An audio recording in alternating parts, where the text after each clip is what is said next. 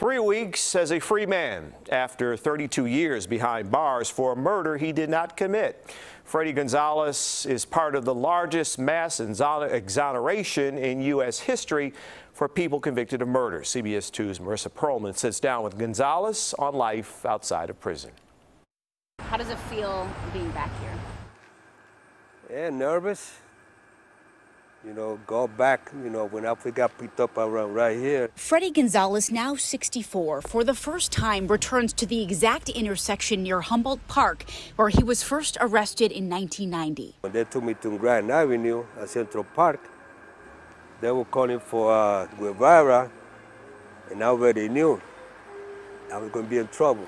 He's talking about former detective Reynaldo Guevara, accused of bald-faced lies that put innocent people behind bars, now connected to at least 24 wrongful conviction cases. Freddy was picked up down the street from where he was living by 2 officers. He says he was beaten and arrested.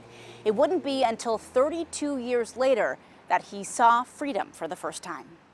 Free. This moment, decades in the making. Freddy walks out of prison earlier this month and hugs his daughter Marissa Gonzalez outside Stateville Correctional Center. These are my girls! He says his family never stopped fighting, but life outside of prison walls comes with challenges. He still has a lot of anxiety and